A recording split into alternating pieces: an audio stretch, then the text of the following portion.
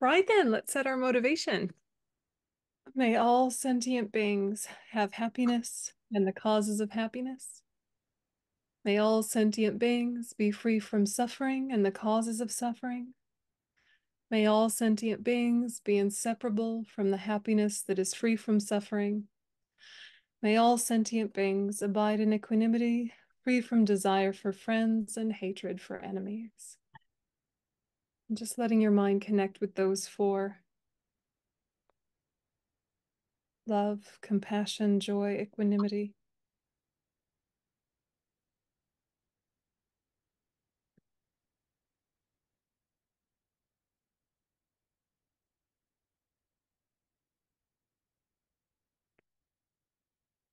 And then refuge in bodhicitta.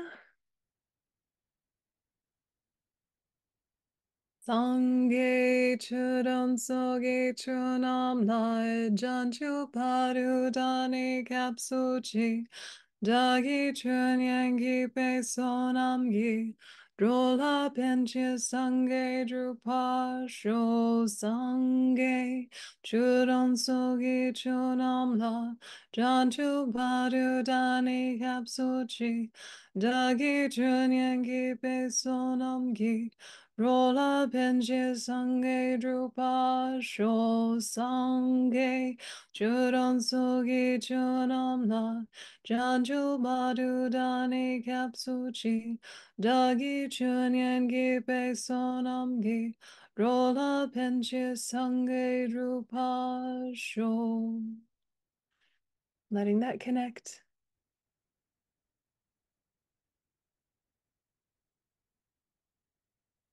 Okay. So this particular text, I think most of you know, is one of my heart texts, heart practices. It's one of my favorite practices of all time. Um, and when we do a practice like this, I think it's so important to remember these are bold statements of aspiration. We shouldn't expect ourselves to be living up to these as soon as we read them, as soon as we understand them intellectually.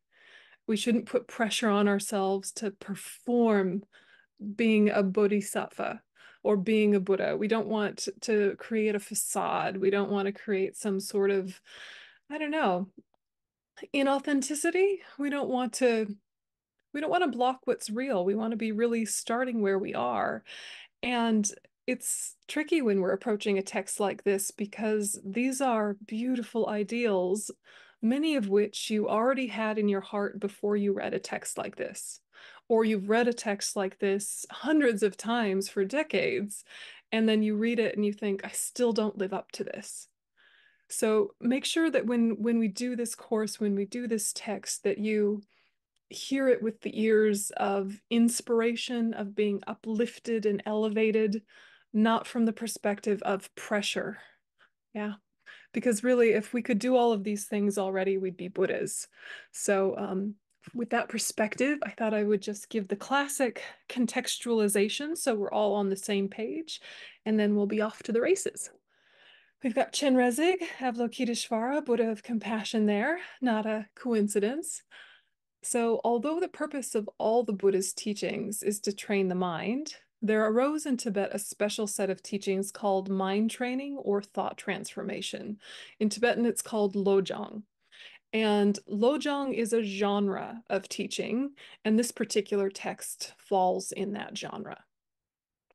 So it was developed by the Kadampa Geshis, disciples of Atisha and Dom Trungpa, beginning around the 12th century, but it actually has its textual roots in Nagarjuna's Precious Garland and Shantideva's Engaging in the Bodhisattva's Deeds, as well as in various sutras, right? So it's not like Tibetans made this. It's not a Tibetan creation.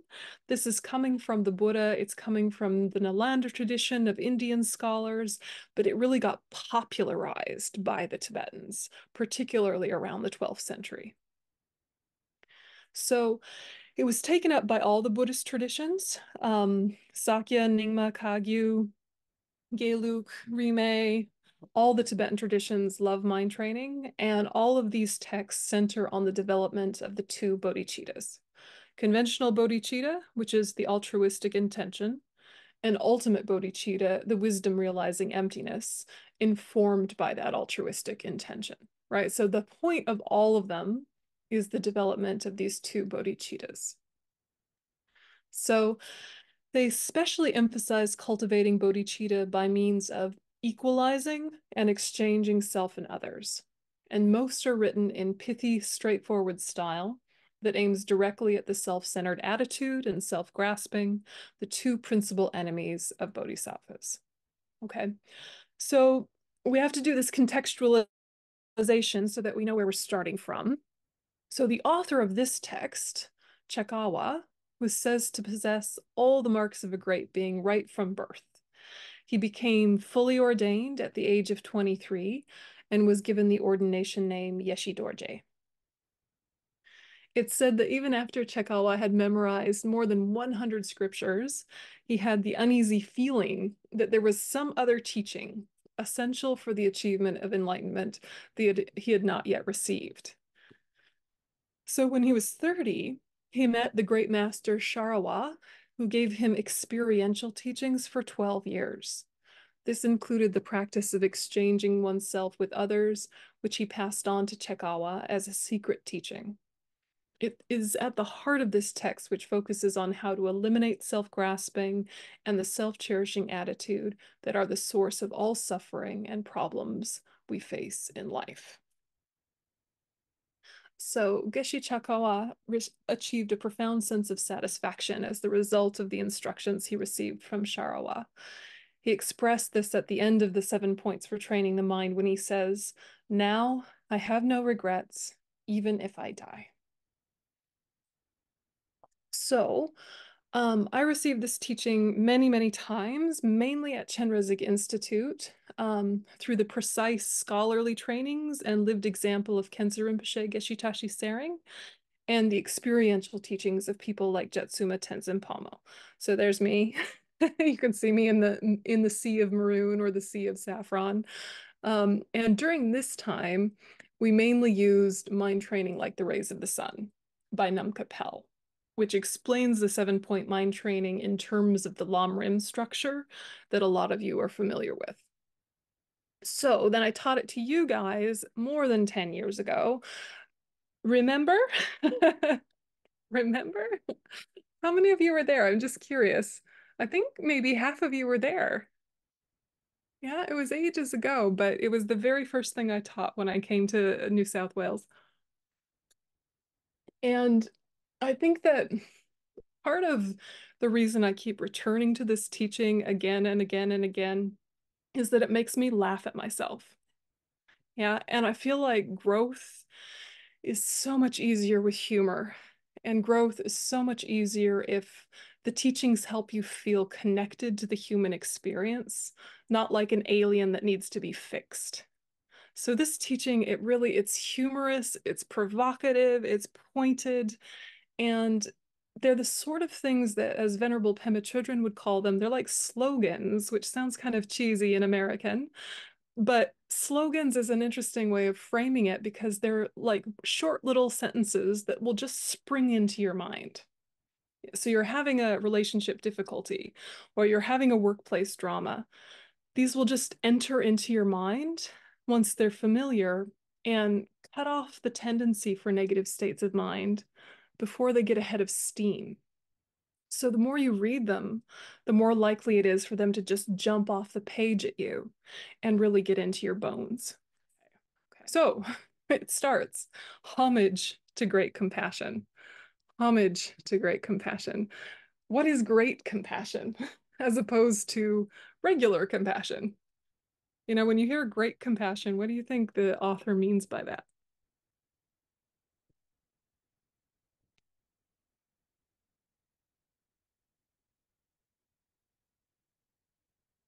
Are they just using, I don't know, hyperbole? Or are they just trying to get you excited? Is it just sort of Dharma advertising? Why is it great compassion? It's important to sit with, right?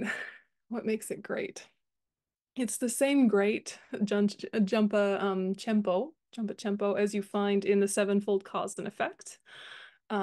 If you remember the sevenfold cause and effect, recognizing all sentient beings as having been your mother, etc., gets to love, compassion, then great compassion, which becomes the substantial cause for bodhicitta. So the substantial cause for bodhicitta is great compassion. So what differentiates compassion from great compassion?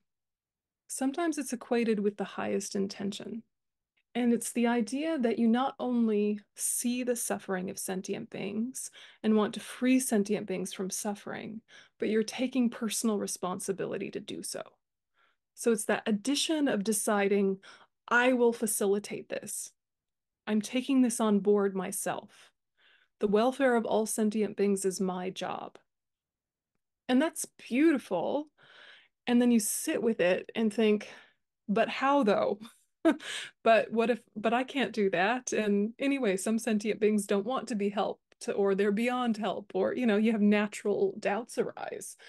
So we remember that this is a mental attitude that decides the whole reason I practice the spiritual path is so that I can help other people practice the spiritual path. Why do we practice the spiritual path? To alleviate suffering, to stop harming ourselves and others, and also to develop our wisdom such that it's omniscient. What hubris, right? To develop our minds so that they're perfection, perfect, stable, lasting happiness. Really? Possible? Right? So having great compassion, it's a big ask because you're really saying, not only do I wish all sentient beings freedom from suffering, I am going to facilitate that. I'm going to help bring that about. Then you sit with, what is the best way to do that? What is the best way to actually help anyone with anything, let alone spiritual development? How can I help anyone with anything? Well, who am I? Where am I on the path? Yeah. We can really only help people to the degree to which, yes, they are receptive, but also where does our skill set meet them? Yeah, how much are we able to see where their receptor sites are to be helped? So you can't help someone more than they're open to or more than they have the karma for, but you need to know how open they are and what they have the karma for. So you need to be a Buddha. You need to be a Buddha in order to offer the best care and the best facilitation strategies to help sentient beings enlighten themselves. So you're not fixing anyone, you're not changing anyone, you're not saving anyone.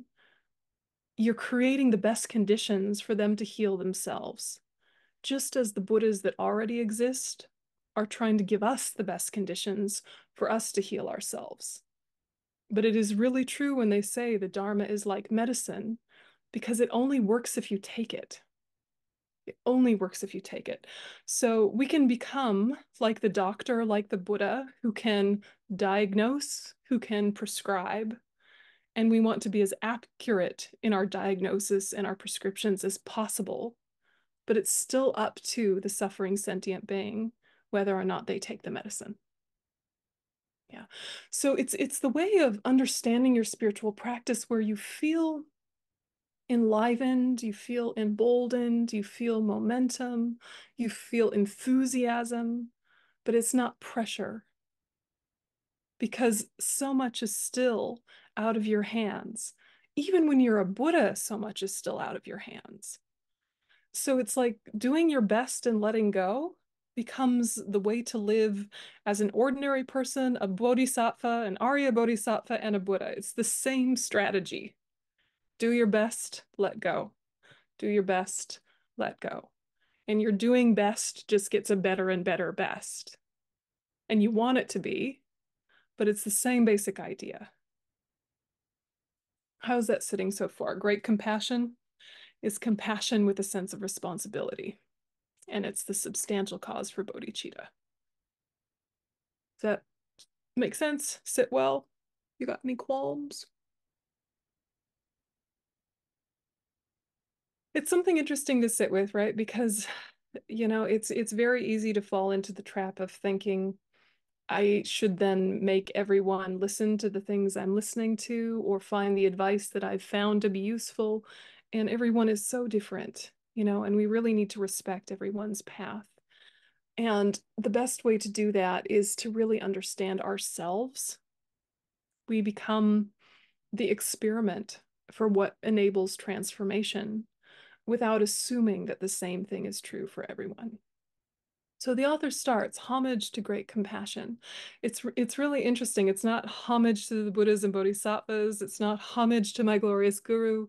It's homage to great compassion. And I think there's something very beautiful about it being to the concept itself, even though, of course, we know that concept itself is embodied in any number of holy beings. So that's where we're starting from with this text.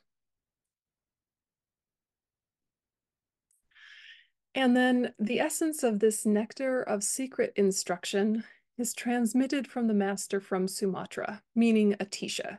So Atisha, who is quite famous for having composed the lamp on the path to enlightenment, one of our first Lamrim texts. So he's saying this is where his lineage came from, just as before I was explaining where mine came from. This is an important way to understand the unbroken oral tradition from the time of the Buddha. So then here's the heading, revealing the features of the doctrine to engender a respect for the instruction. So you should understand the significance of this instruction as like a diamond, the sun, and a medicinal tree. At this time of 5 degenerations will then be transformed into the path to the fully awakened state. So the part I wanted to pull out was this time of 5 degenerations. This time of 5 degenerations. So what Geshe Chakawa is describing is what we see now. What we see now with environmental collapse, what we see now with the collapse of societal ethics, what we see now with the collapse of like the vitality of food and medicines. All sorts of different collapses are happening. Things that were supposed to support life aren't doing it as well as they used to. Yeah, we kind of are seeing this, and people seem to be getting more degenerate. Yeah, not everyone, but the percentages seem to be tipping. There feels like there's a real tension in the world. There's a lot of worries about, is it going to end in fire? Is it going to end in flood? Are we going to be taken over by aliens? Are we all going to die at 50? Or like, what's going to happen to us? And you're sitting with, what is wrong? What happened? And it's really a normal thing to do, is to really look at the world right now and say, what is happening right now? There's always been war, there's always been natural disasters, there's always been people in leadership roles who were dodgy. That's not new. But what is happening right now, so much of this altogether, things like pandemics, for example. And from a Buddhist perspective, in the spectrum of the big worldview, we talk about the degenerate age as being the time after the Buddha has showed the aspect of passing away. So it's not like Buddha Shakyamuni was the first Buddha or the last Buddha, right? People are getting enlightened all the time, way before him, after him, all the time. But Shakyamuni Buddha was what we call a supreme Nirmanakaya, which means the beings at that time had the karma to see the Buddha as a Buddha. They could see him for what he was during his lifespan.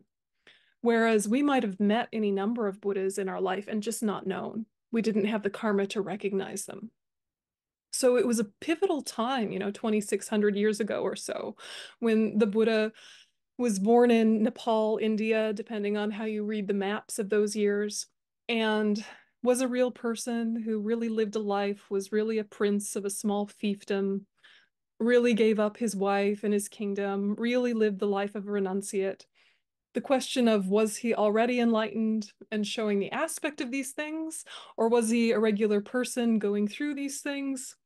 Debatable point, doesn't really matter.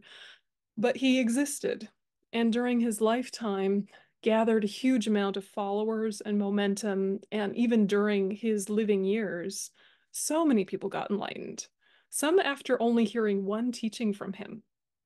They say that one of his auntie who raised him, she became enlightened almost straight after she got ordained as a nun with her 500 ladies in waiting.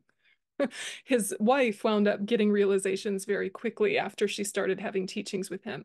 His son became one of his main followers. So, like everyone with strong karmic connection with him, as soon as they heard teachings from him, they understood very quickly.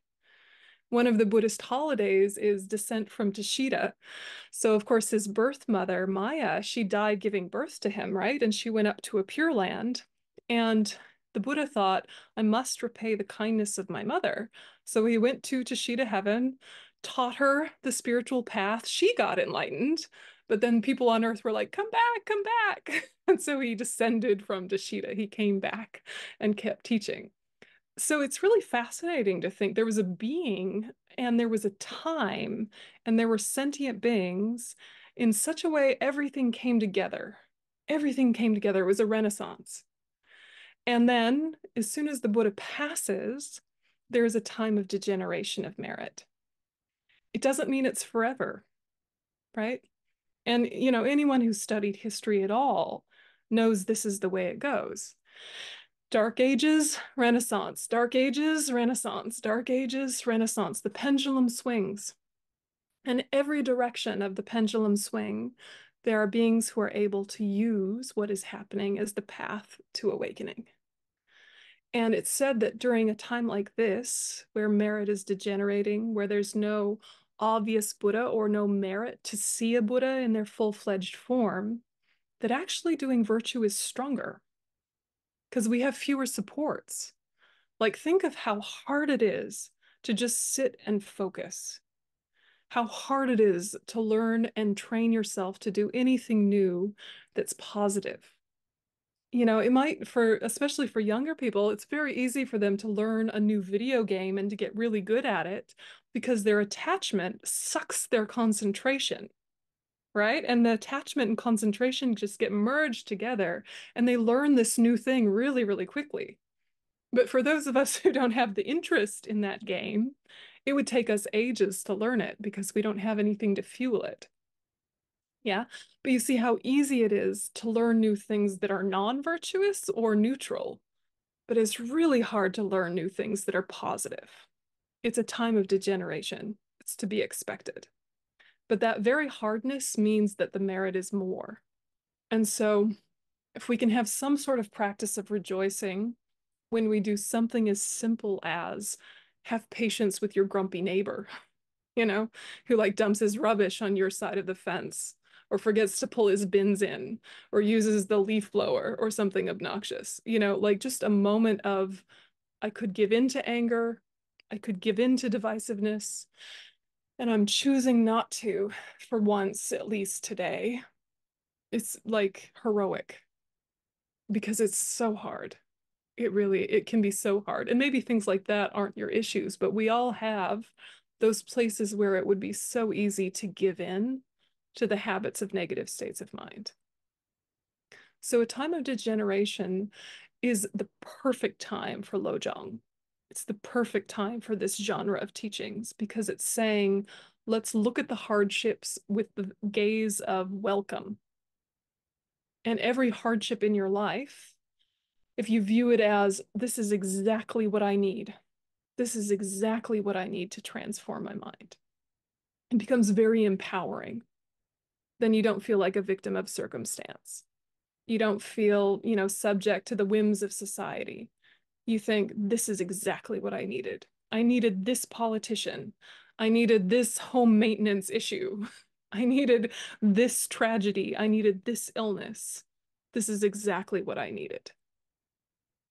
So to do this in a way that doesn't fall into the trap of spiritual bypassing, you have to first acknowledge, I didn't want it though. I don't like this though. You have to be real for a few beats.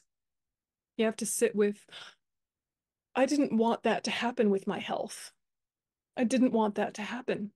And be real with yourself and experience the grief or the shock or the anger at that.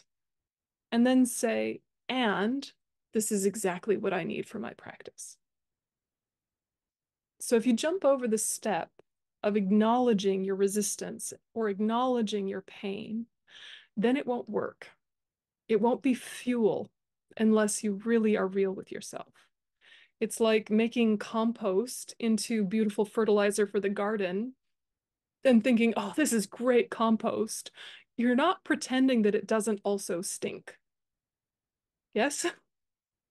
You're just thinking this compost is going to be some good compost. Yeah, smell it. It's awful. It's awful. This is going to be great. Yeah, this is the way we're trying to see our hardships in life. That is awful, and it's great. Yeah, that. So Lojong is all about that. Okay. So the significance of this instruction, this Lojong instruction, it's like a diamond, the sun, and a medicinal tree. These are just analogies for very important, powerful things that are valuable to us. Because in this time of 5 degenerations, we will transform them into the fully awakened state. So then we have the beginning. The actual instructions for guiding the disciples is given in 7 points, explaining the preliminaries as the basis for the practice. So first, train in the preliminaries. This involves contemplating the significance and rarity of a life as a free and fortunate human being, contemplating impermanence and death, thinking about causes and results of actions, and thinking about the vicious nature of cyclic existence. Okay. So you're like, oh, great, that sounds fun. Um, so how about we do it? Shall we? Let's first train in the preliminaries. Let's do the meditation that goes with this. All right, so we'll just do a short meditation. Get yourself a nice posture, straight back, and really sit in such a way where you feel strong and supported without tension. So as Roshi Joan Halifax would say, strong back, soft front.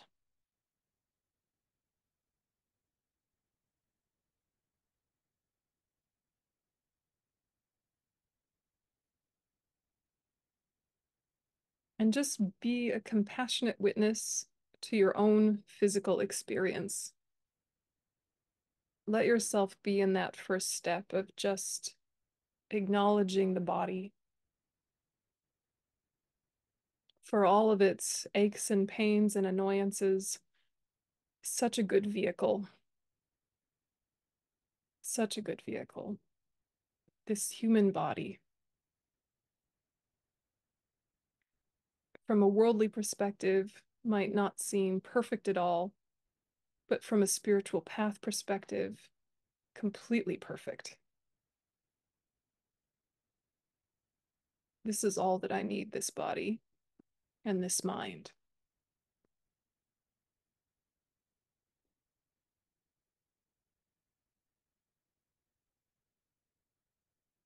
So just revive that motivation from the beginning, thinking I go for refuge to the Buddha as the doctor, the Dharma as the medicine, the Sangha as the nurses, until I achieve enlightenment. And through the practice of the 6 perfections, of listening to the teachings, of Lojong, of anything to do with bodhicitta, may I become a Buddha in order to benefit all sentient beings. Just revive that motivation, speaking it back to yourself.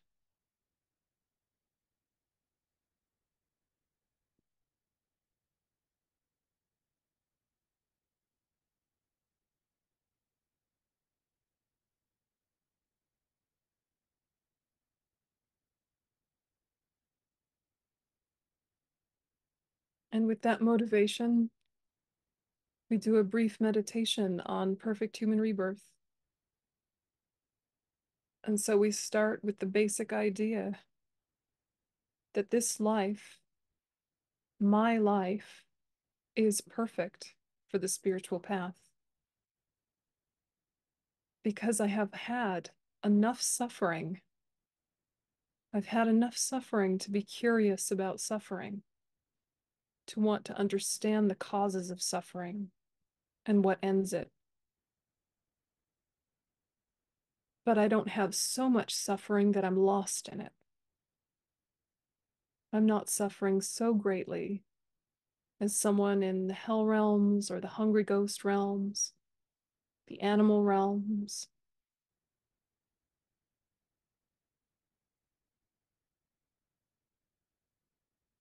I'm also not suffering from too much pleasure, like the pleasure of those in the gods and demigods realms, or the pleasure of those billionaires who are so surrounded by affluence that their empathy gets shut off and they don't even notice the pain of those who work for them.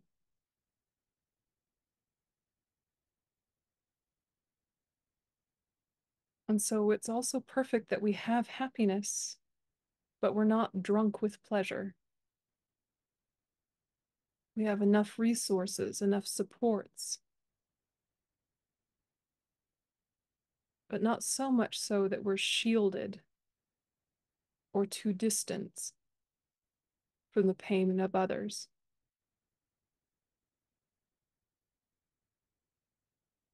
And so just let your mind sit with how fortunate it is to not have too much suffering or too much pleasure. That we have this human life with a useful mixture of both.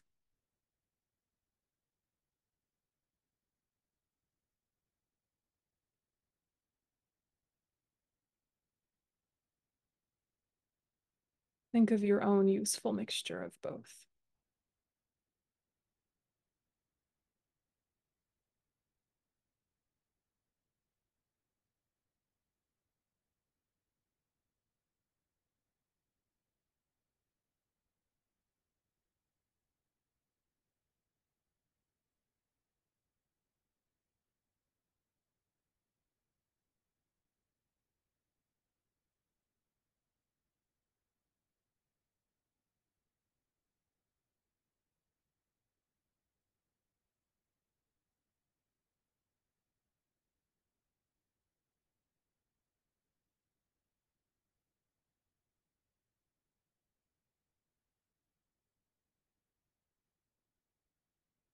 And then expand that and think of how fortunate it is to live where you live, that there's a degree of safety and a degree of freedom.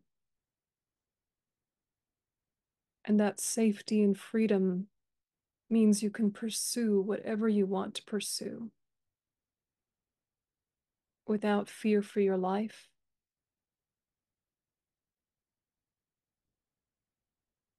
And also there is access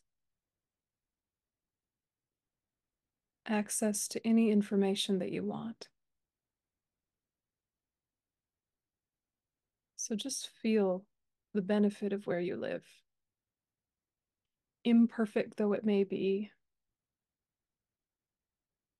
you have a safe, warm house. You have a safe, free country. And that is actually quite rare.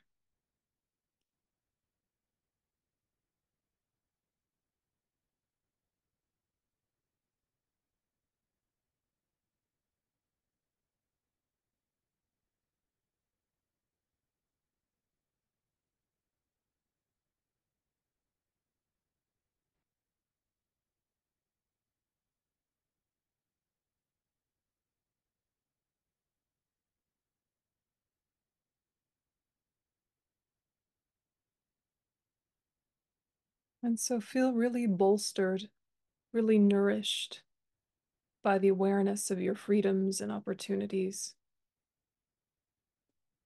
And at the same time, now bring in the awareness of impermanence, that all of this could change in an instant.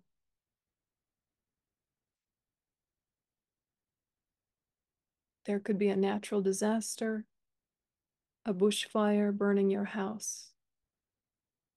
There could be a war, and suddenly your country is seen as a threat.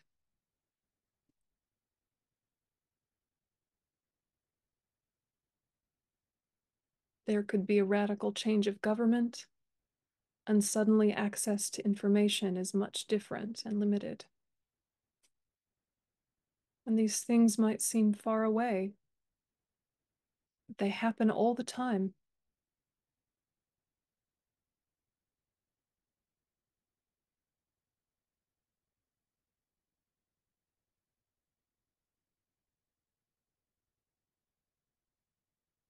And this body, which is healthy enough to be independent, to get from point A to point B, has enough strength to attempt meditation and study, could at any point exhaust its life force through accident or illness or age. Healthy people die before sick people every day. Young people die before old people every day. There's no guarantee of where we'll be tomorrow. In our own bed or in our next life.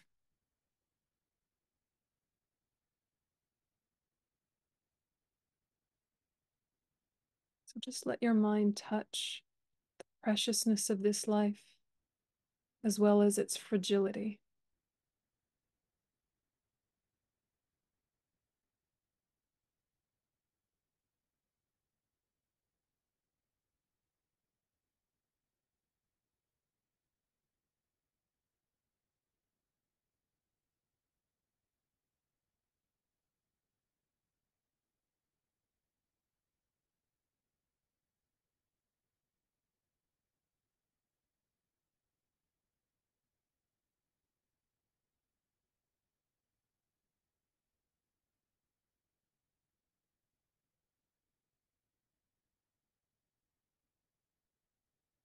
And after death, just as a shadow follows the body, the results of black and white actions follow.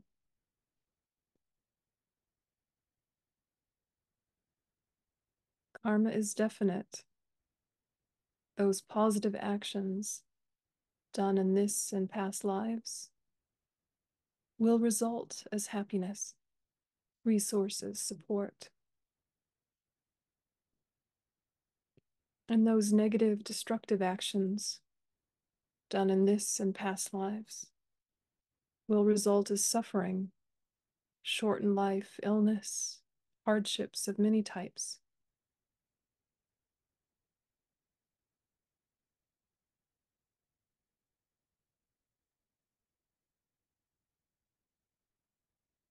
So may we strengthen the positive and purify and prevent the negative.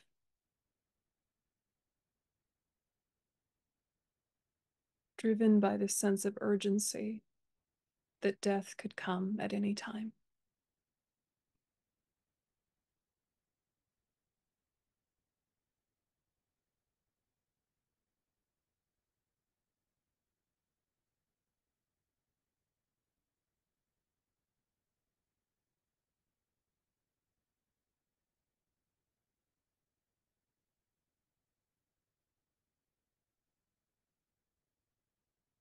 And dedicate the meditation. Jantu Sencho Rinpoche, Ma Ke Panam Ke Gyuchi, Ke Panyam Pa Me Payam, Gone Gondu Pawasho, Doni Dawa Rinpoche, Ma Ke Panam Ke Gyuchi, Ke Panyam Pa Me Payam, Gone Gondu Pawasho. Okay. So first train in the preliminaries. First train in the preliminaries. They're the basis of practice. So when we do these, I think it's easy to skip the preliminaries because we're so familiar intellectually. And it seems maybe a little bit cringy or a little bit weird to think of the fortunate life that you have. Um, it can kind of, I don't know, just feel a little bit sugary and sweet, or it can feel a little bit, I don't know, like asking for Zeus to strike you down with lightning or something. I don't know. It can trigger all sorts of things to really go through what is good about your life. But if you could do what is good about your life from the perspective of both the good of the suffering and the good of the happiness, and then take that and remember it's changeable, remember it's fragile, then it's really going in the right way and it's creating the right sense of urgency that's not anxiety. Urgency without anxiety. Yeah, and that preliminary really can fuel the rest of the practice. So if you're lacking, I guess, oomph and energy in your practice, just sit with the preliminary a little bit, even though intellectually you know so well. Go back to the beginning again and again. Do you have any thoughts so far? Questions or ideas that come up?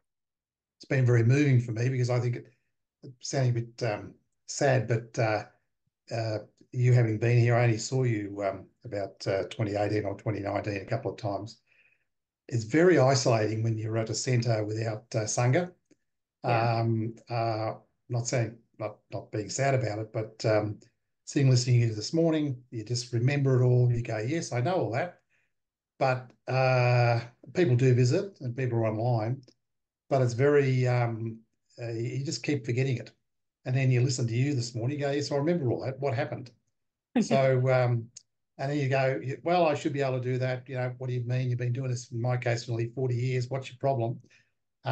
So it just reminds me. And this morning you go, so I know all that, but in a funny sort of way, when you don't, and you were using the term the sangha, that being the nurses, if you like, if people aren't there, it's very hard in that isolated sense of not when you don't have sangha there. So that's just how I Absolutely. felt about it. So I was a bit emotional about listening to you this morning. That's probably a bit of poor me, but Yeah, and no, I'm not asking for a solution, but it just brings it back to you about how difficult it is. The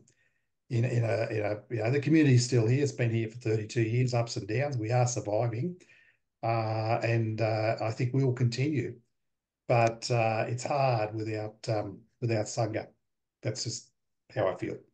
no, absolutely. It's so valid. And it's so easy to take it for granted when things are going well and there's like a routine and a schedule and it's the programming is sort of on a roll, then it's so easy to take it for granted and you think, I won't go this week. Yeah, it'll happen next week. And then, the expectation. I mean, I was just the same, right? I just thought I'd stay at Chenrezig Institute sort of infinitely until my teacher died.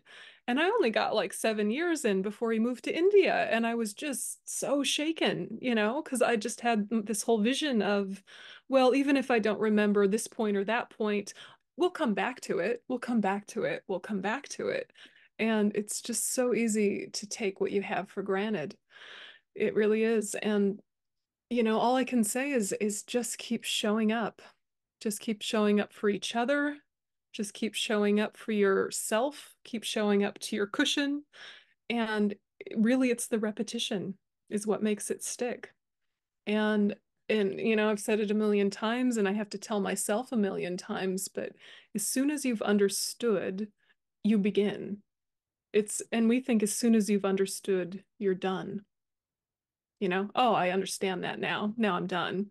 It's like, no, now you can begin and again and again. And it's hard for us, especially, deep thinking, compassionate people who are relatively intelligent, we get it. And then we don't know why we forget the lessons we already learned. And it really is just repetition.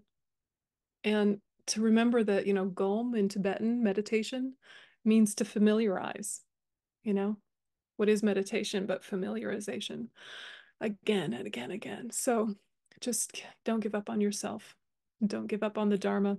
And really, what creates the best conditions to meet the best teachers and the best communities and the best resources is the gathering, And so I think we got a little bit maybe not lazy, but just tired during the pandemic. We got so tired and got so used to being able to do things online. And it's been amazing because it means we can still stay connected to each other, even when, like I'm in the States. But, it means that sometimes even just local things we don't go to in person because we'd rather stay in our jammies. And why not? Right? Of course. But, if you can keep showing up for each other and the community dramas of every single community of humans throughout time and space is the spiritual path. I think that's the important thing to keep remembering. As I go from Dharma Center to Dharma Center, the thing that's the same is that there is a feeling that whatever specific drama of any community is, that it's an obstacle to the center flourishing. And it is and it isn't. It's like it's the obstacle and also it's the path. So how do we workshop our own resistances and workshop our own community dynamics? And all of this is so tricky. And at the same time, pacing ourselves and being kind to ourselves and taking time away when we need to and doing things online when we need to. And just pacing is everything. Repetition and pacing. And if you can get that balance right, you're cooking with gas. Yeah. Yeah. But yeah, first train in the preliminaries. Keep thinking again and again about the way in which hardships have made an opening to understanding other humans. And then when they're happening in real time, how easy it is to forget. So you think of your past hardships with a halfway fond gaze. I'm glad that I made those mistakes, or I'm glad that that terrible thing happened in the big picture sense of understanding humanity. But then whatever's happening for you right now, you think, can it just finish? Forgetting that hindsight, you'll look at it with different eyes and think that was the very thing that I needed. So hard. So, perfect human rebirth, that's a tricky one, but keep coming back to it. And when we look at these guys, really remembering that the point of all of it is to get ourselves training the awakening mind. I like it when bodhicitta is translated as the awakening mind because the ing is important. Yes, because it's in process, right? It's in process. And to train in the awakening mind, you have to really have the sense of gentle incremental change. And gentle incremental change can be a delight. It can be a real delight, but not if you miss the steps happening as they play out. So really celebrate the tiny victories. The driving in traffic and somebody cuts you off, and a year ago even you would have shouted at them or made a gesture or just grumbled in your car and been angry for 5 to 10 minutes. And even a year later you're like, actually I just was like, oh, that was surprising anyway, and you moved on. That is a victory that only you know about, you and the Buddhas. But like, let yourself feel it. That is also important. And it's part of the practice of rejoicing, which actually maximizes merit. So again, like rejoicing, also cringe, so cringy, right? Oh, yay. It's like, oh, yuck. But if you can sit with just actually let the profundity touch you, it is so hard to think of anything other than your own experience. It is so hard to think of anything but your own experience anytime you're thinking of others and considering others. It's just remarkable, really. Yeah. And to genuinely be thinking of others, not thinking of others in terms of, do they like me? What can I do so that they like me? Or what can I do so that they respect me? No, but genuinely just for them, equalizing and exchanging. Yeah. So 7 point mind training goes into right into the hardcore stuff. Right. So the actual practice, training in the awakening mind, you got a moment for preliminaries, but it's actually only this passage is what they give to the preliminaries. Then the actual practice, they get right into banish the one to blame for everything. Meditate on the great kindness of all beings. Practice a combination of giving and taking. Giving and taking should be practiced alternately. You should begin by taking from yourself. These two should be made to ride on the breath. So, this is one section. This is all Tonglen, but I'll talk about the first two first, because I think even if you remember just one of these, it could change your life. Banish the one to blame for everything, or meditate on the great kindness of all beings. Either of those, if you held it as a touchstone, what it could do for you. So when they say banish the one to blame for everything, what is the one to blame for everything? What is the one to blame for everything? Yeah, you have many thoughts arise, I'm sure, and they're probably all going the right direction. Probably all going the right direction. The one to blame for everything, we could call them the twin demons, self-cherishing, self-grasping. Yeah. Really, in this context, because we're talking about conventional bodhicitta, we're talking about self-cherishing. The one to blame for everything is self-cherishing. To blame for everything is self-cherishing. That, let that resonate. The one to blame for everything. You're like, everything? Yeah, everything. Everything. You're like, what about, I don't know, the downpipe falling down out there? What about the smell of the cat litter? What about the fact that my nose itches? What about my scratchy socks? Everything? Yes, everything. It's to blame for everything. But how though? But how though? And so first we think, all right, what is self-cherishing? We know what self-cherishing is. We're good Dharma students. However, we have to keep coming back to clarifying the frame. There's positive self-cherishing, which is fine, which is looking after yourself, which is self-care. Good, do that. Negative self-cherishing, what we're talking about here is self-absorption with indifference to others. And it leads to at the expense of others. But it's that type of self-absorption where you're in tunnel vision. And because of that tunnel vision, you do actions that harm others, which plants negative karmic seeds on your continuum, which ripens a suffering. So your itchy nose is from your self-cherishing, right? The problems in the environment are reflections of our communal karma.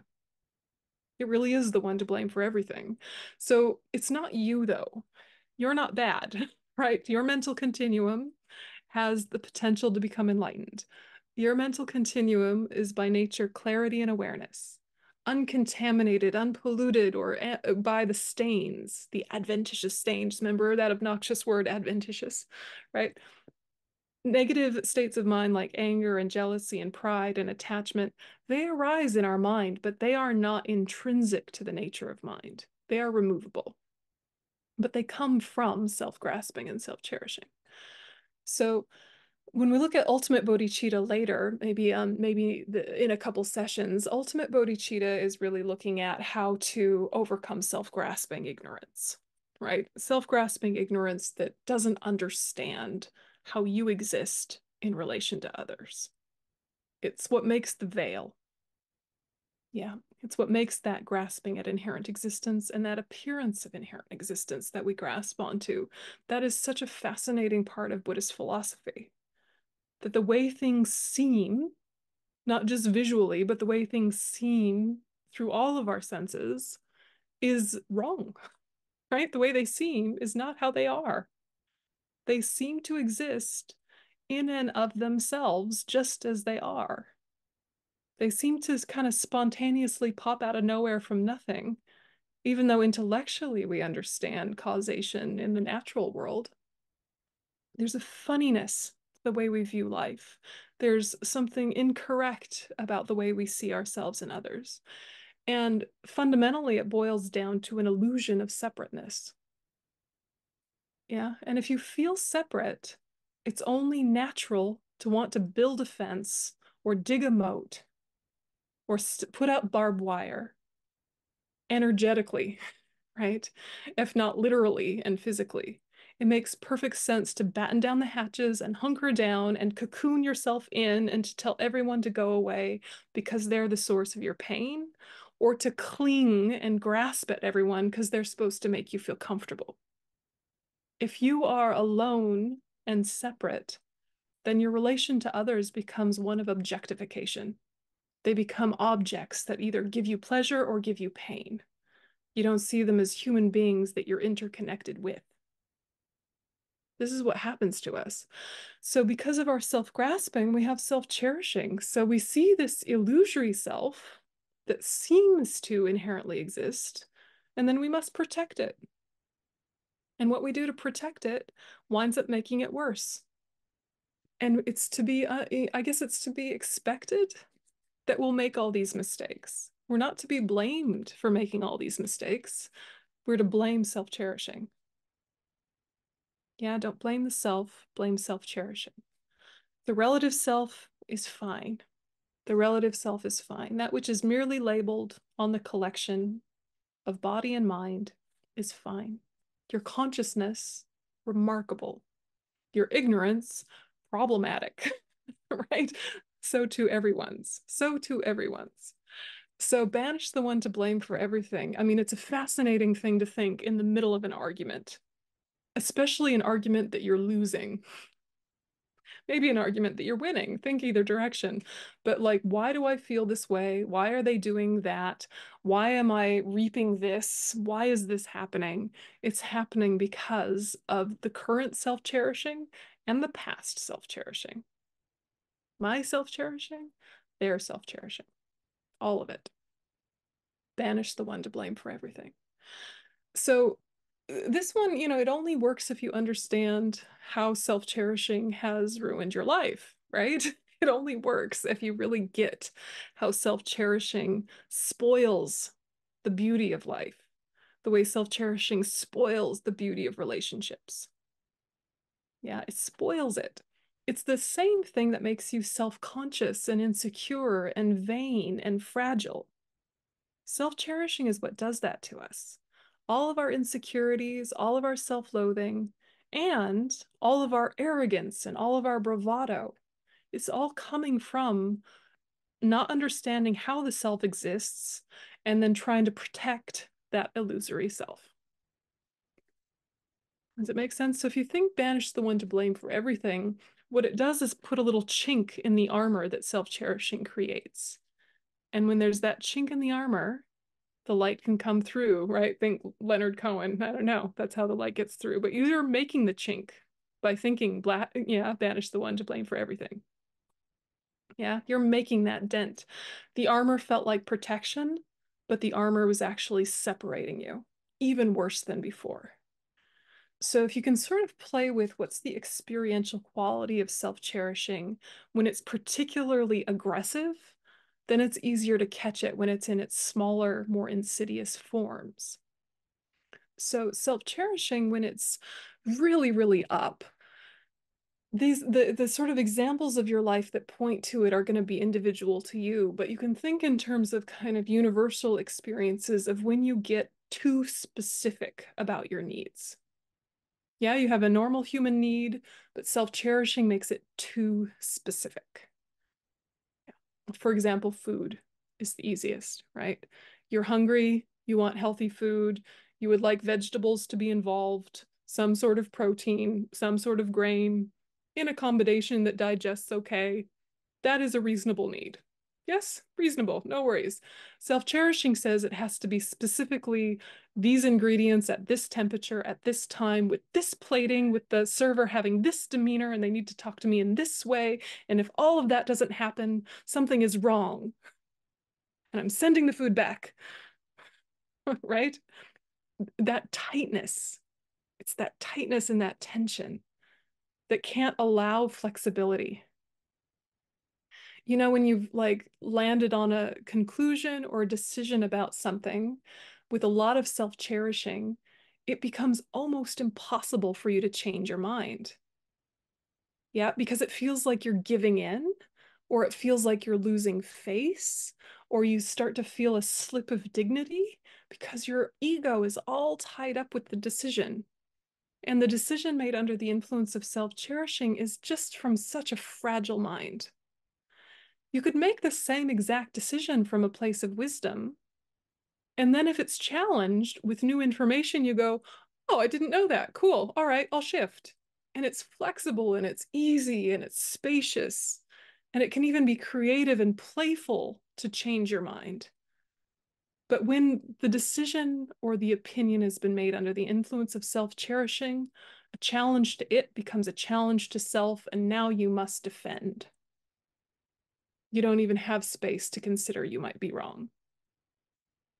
Do you know this? And I'm sure you see it in your friends and your family, but the important thing is to see it in yourself. Yeah, when do you really lock down and double down on your decision or double down on your opinion? Yeah, because self-cherishing was involved. So it's not about the contents, it's about the attitude you brought to it. So don't get lost in the details or the examples. Really think about, what is this attitude that tightens? What is this attitude that makes me fragile or harden? Yeah, what is that? That is self-cherishing. What happens to me when self-cherishing is up in terms of my speech, in terms of my physicality, in terms of my mood? How can I find it? How can I know it? And it could be something as simple as the last big argument you had with someone, the way the things you thought when you were angry felt absolutely vital, mandated, definite. And then you chilled out and you settled down and you went for a walk and you had a good night's sleep and you thought about that same stuff and you thought, oh, maybe I exaggerated a little, or maybe it wasn't that bad, or actually those things were just as I saw them to be, but not as important as I made them. The observation was accurate, but the emotion was excessive, etc. Right? You know how you feel when you've settled down after a fight and retrospectively look at your own train of thought. That can really help you catch it better the next time. So banish the one to blame for everything, that one. If that one's not nailing it for you, the other one is in a way gentler, but also very, very challenging. Meditate on the great kindness of all beings. Meditate on the great kindness of all beings. Are all beings kind? You go, no, no, they're not. And yet, what is kindness?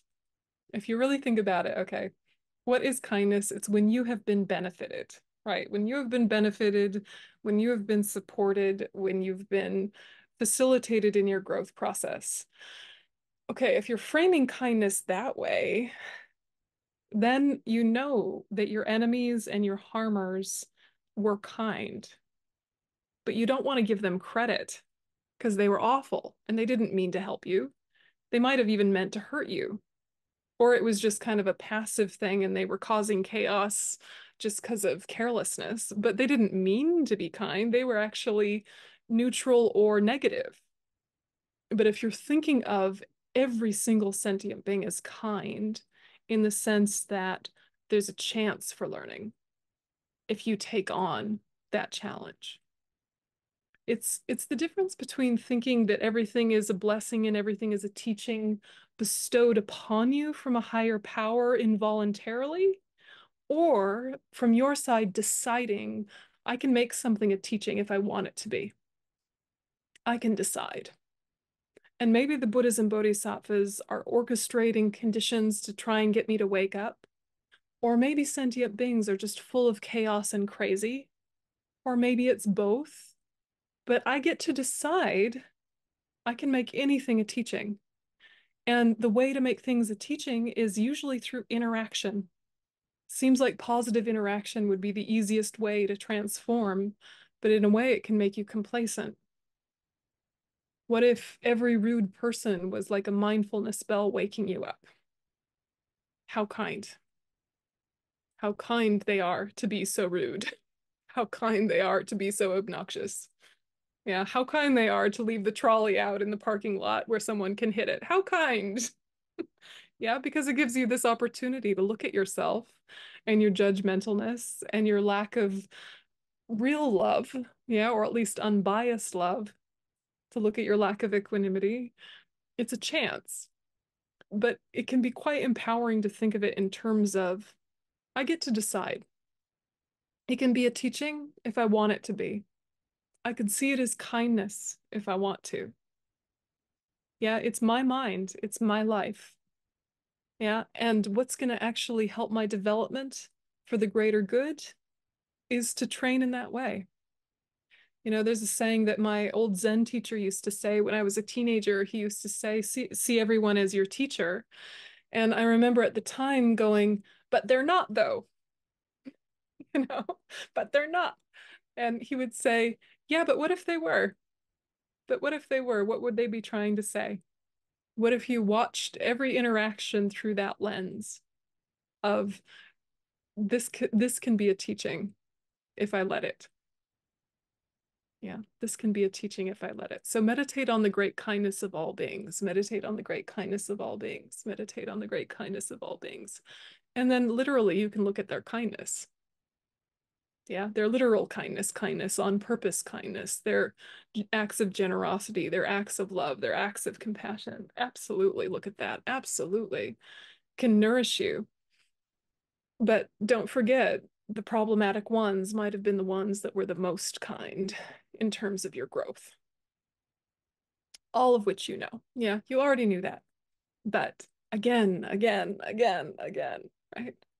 And so thinking in your life right now, think about who in your life right now is acting in a way you wish they weren't, right? I'm sure everyone's got one, right? You've got probably more than one.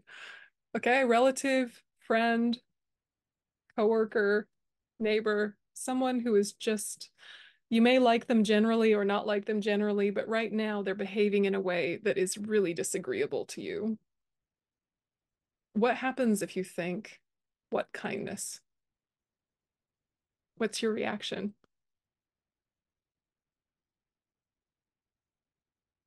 Does it like calm you? Does it open you? Does it make you roll your eyes? What does it do? You think, how kind. You can think of a politician, not naming any names. You can name a politician. How kind you are to do that horrible thing. How kind you are to make that terrible policy. How kind you are. It shows me the result of greed. It shows me the result of anger and egocentrism. It shows me what arrogance leads to. It shows me what unchecked power leads to. Thank you. That was very kind of you. I mean, it's interesting, right? Like, how do you make it the lesson?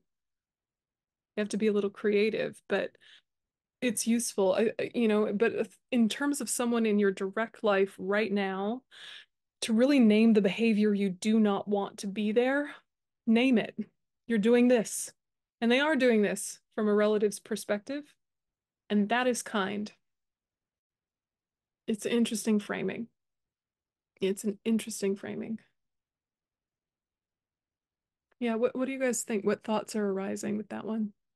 I think the word kindness is, I associate kindness with a certain action, of course.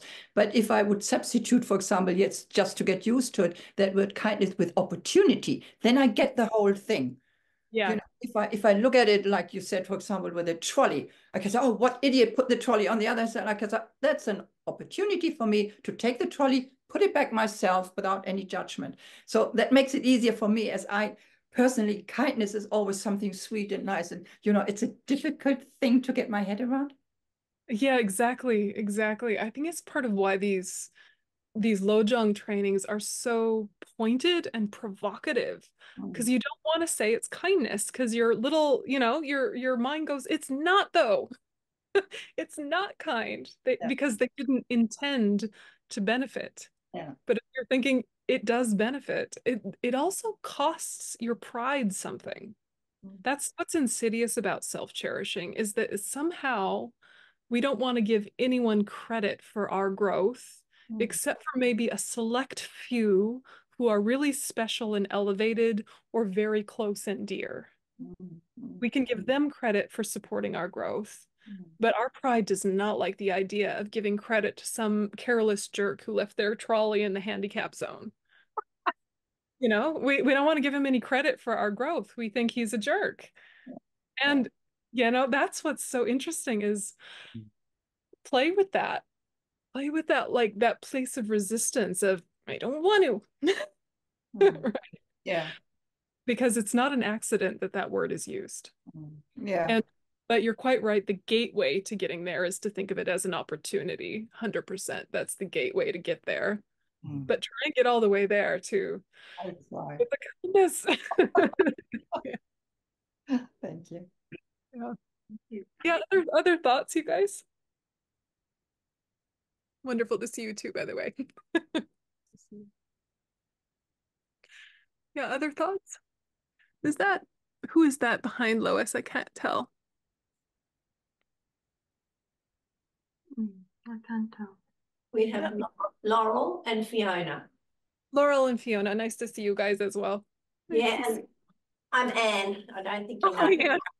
Hi, Anne. Nice to see you all. Experiment with it, but because this is going to be a once a week, just 4-part series, I think it's really useful to pick one and play with it for the week. You don't have to take it on board if it doesn't wind up resonating, but just play with it for a week. So pick either banish the one to blame for everything or meditate on the great kindness of all beings. Pick one and just see what happens if you weave it in to your daily life. Yeah. Even if you just launch the day with it and it's like something you repeat to yourself while you're brushing your teeth, or it's something you repeat to yourself while you're tying your shoes. But this is the way to like get them into your system. And then you kind of can start getting more creative with understanding the different ways they can land. Yeah. Any other thoughts? I am just deeply grateful for this morning because you've clarified so much that as fairly new to the study, I found the old language, the medieval language, a bit hard to understand and apply. But you've been able to put it into everyday modern context, and it's wonderful. Now I feel like I've got so many things I can actually practice day to day, and some of them I do already, like driving in traffic and having road rage and all that stuff. But actually, the great kindness is and I'm very grateful, Monique, for the opportunity word too, because that's something that I can do a lot more. So thank you so much. I'm so grateful. And thank you everybody at Kunsang Yeshe as well for being there. That's our Sangha. So yeah. Thank you, darling. Yeah, you're very welcome. You're very welcome. And I hope I can see you guys. I do have plans to visit New South Wales, hopefully in 2025, fingers crossed. So hopefully I can see you guys at some point soon. Yeah. Yeah, I really miss you guys. Lovely. Thank you. So the last part of this one, I thought we would do just a short reflection. Practice the combination of giving and taking. This is Tonglen. Giving and taking should be practiced alternately. You should begin by taking from yourself. These two should be made to ride on the breath. So this one we'll just introduce and then we'll do it as a longer meditation next week. But when we do Tonglen and we do it in the tradition of Geshe Chagawa, starting with ourselves is kind of weird. But actually it becomes really interesting because we're used to Tonglen, giving and taking, as being about our relationship to the suffering of other people. And how do we manage the suffering of other people? And how do we manage our resistance to it? And how do we offer loving kindness and compassion to other people? All of which is vital. But what happens if you start with yourself? So you are a whole sentient being that deserves happiness and freedom from suffering. And you're like, yes, yes, yes, I know. But if you give it some airtime and you really let yourself think of what is happening right now that I do not want, physically, mentally, financially, relationally, situationally, what is happening right now that I do not want? And you name it for yourself. And then you imagine I'm taking it on voluntarily and I'm giving it to the self-cherishing thought. My pain of it, my resistance to it came from the self-cherishing thought. I'll give it back to the self-cherishing thought. This is the thought. And so it's not about self-blame or self-punishment. It's not about forcing yourself to do anything. It's about deciding to make a hardship voluntary, and that will make you stronger. Just the way when you decide to exercise, you know that the resistance or the discomfort you feel actually will lead to you getting stronger. Yeah. And just like exercise, you do enough that you're touching a bit of discomfort, but you're not pushing to pain. So you might not start with your biggest hardships. You might start with, I don't know, the heater in the living room isn't as powerful as the heater in the bedroom, and that's annoying. Start with something kind of like low stakes. Start with, I've got a weird, I don't know, I've got a weird tension in my lower back and it just tweaks when I move a certain way. That's annoying. It's not a big deal. It's low stakes. Yeah. Pick a few small things and think the pain of it and the resistance to it came from the self-cherishing thought. Give it back to the self-cherishing thought. Yeah. And then you switch and you think happiness, well-being, resources, that actually came from sentient beings. Because of interacting with them, I created positive karma. The positive karma was planted on my mental continuum.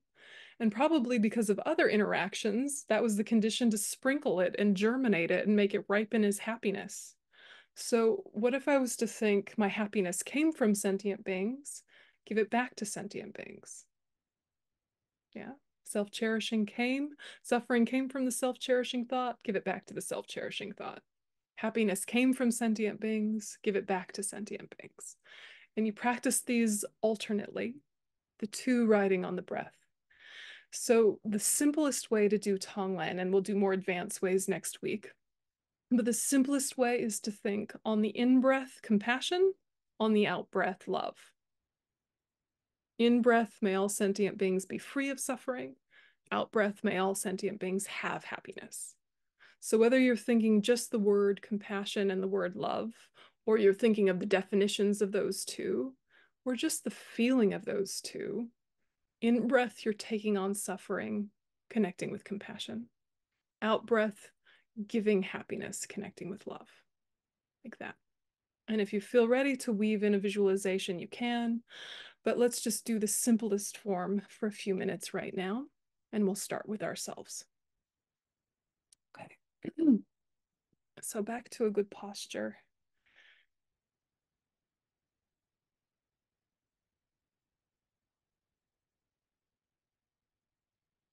And so before we even focus on the breath, just thinking about the negative things in our life that are difficult, things we wish weren't the case.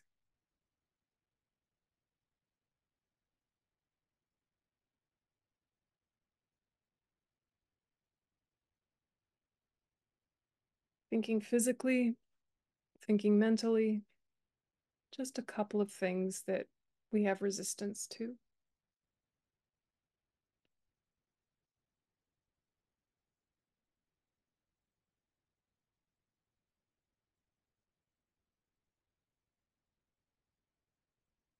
And think this discomfort is the result of actions born from self-cherishing. And self-cherishing is like a shell covering my heart, my good, kind heart that wishes the best for everyone. This shell of self-cherishing feels like protection, feels like armor,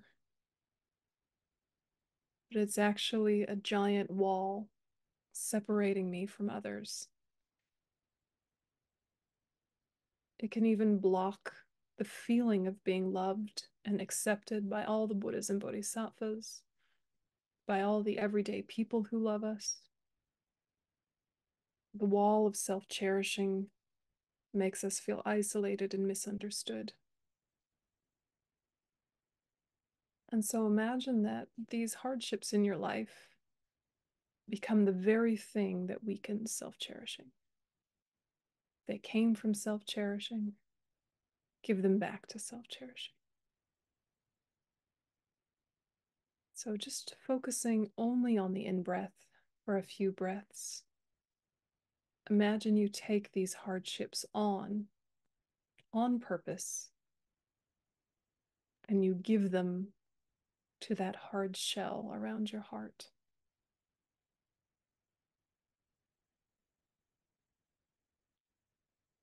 And that very poison of the suffering in your life becomes very useful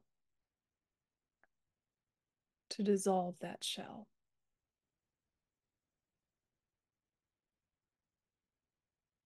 And so breathing in the polluted poison of these sufferings, give it to the self-cherishing thought.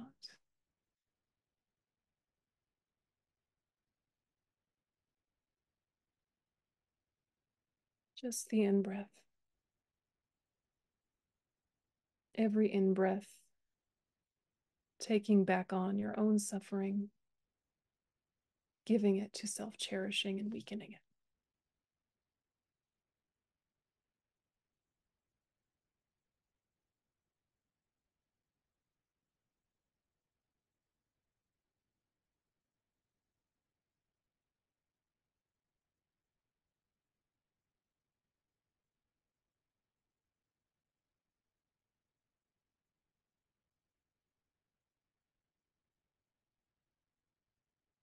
And more cracks form in that shell covering your good heart. And as that shell dissolves more and more, imagine loving kindness in the form of golden light is released and fills your whole body.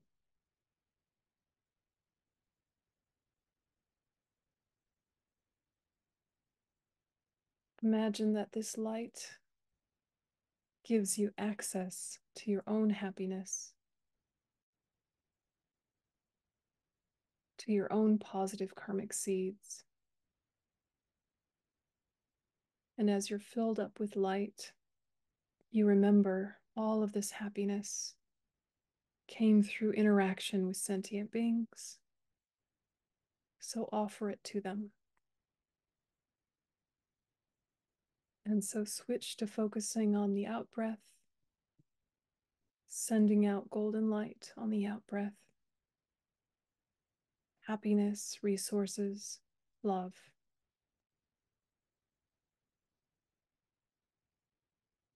Happiness came from sentient beings. Give it back to sentient beings.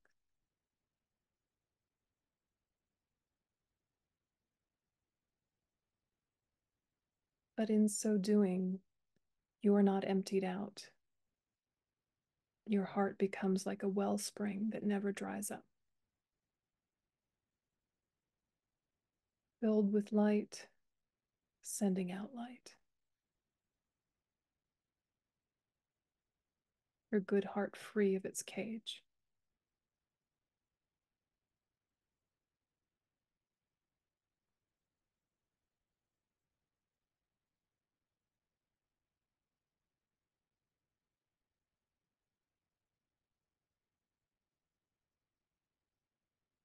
And now simplify all of these ideas to just compassion on the in-breath, love on the out-breath. Compassion in, love out. For all sentient beings, including yourself.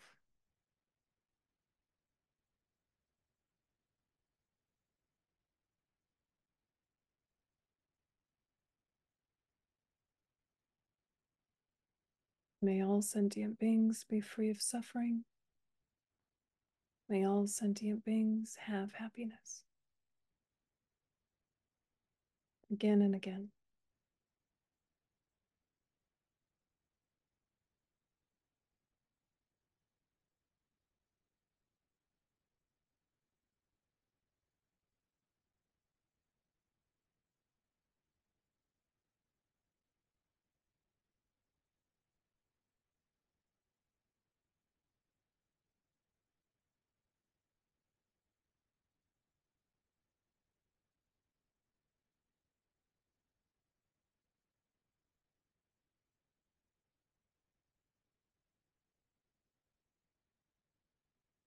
Relax those thoughts and just stay with the sense of your good, kind heart.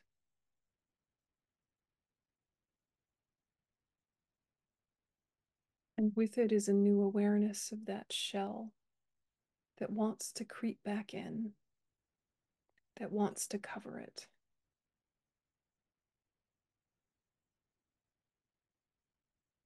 And in acknowledging that it wants to arise, you're more likely to prevent it.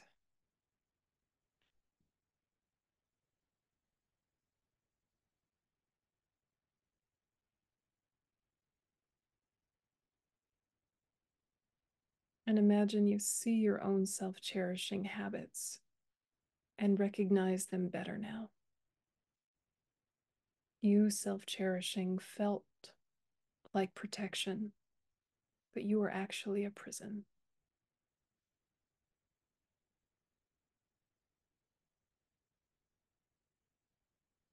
May we have the courage to keep our heart open.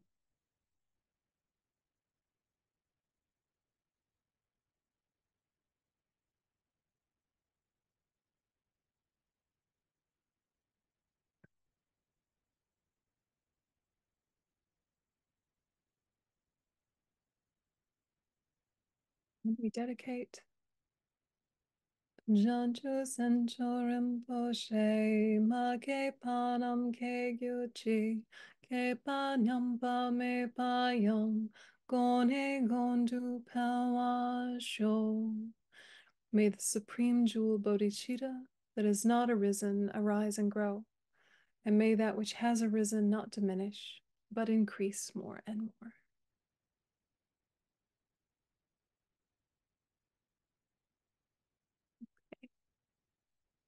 So I'll see you next week, and it was wonderful to see you all. Happy practicing. Thank you so much. Thank you very much. Thank you, honey. Thank you, Vanderbilt Yönten. Thank Thank you, everyone. Thank you. Thank you. Bye-bye all. Now, I just want to show you how many cool resources there are for this text. Start Where You Are by Venerable Pema Chodron is actually on this text, and it's really good for those of you that are not familiar with Buddhist terminology. Then the one by B. Alan Wallace is great for those who enjoy a technical presentation. And then Mind Training Like the Rays of the Sun is the one that I started with, and it has a nice Lamrim outline way of framing it together with the commentary by Num Capel. Now these, the two on the ends are newer. These are contemporary compilations of lots of Lojong texts. So I really recommend those two if you're interested. But for just a classic Geshe style presentation, we have the one by Geshe Sonam Rinchen there in the middle. But wait, there's more. So the ones you guys have included in your course materials is The Kindness of Others by Geshe Jumpa Techok, and it's brilliant. It's really experiential as well as technical when it needs to be. And similar to that one are the ones by Gomo Choku and Chogyam Trungpa.